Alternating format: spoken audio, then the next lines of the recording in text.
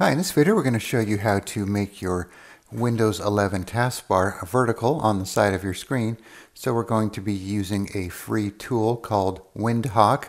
So this is a repository of various Windows apps that you could install. So what you have to do first is install the main Windhawk app. So I'll put a link in the description for that so you can install it.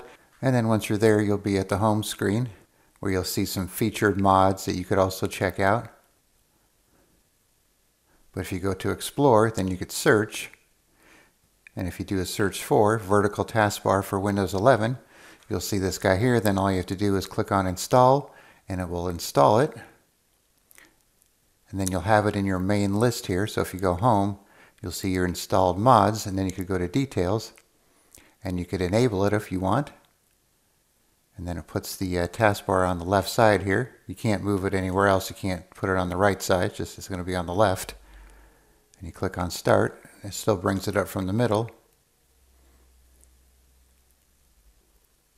So I believe this is a pretty new mod, so by the time you're watching this, it might have some additional features when you try it out for yourself. And then you'll have a settings section here too where you can set the taskbar width. So let's try 80.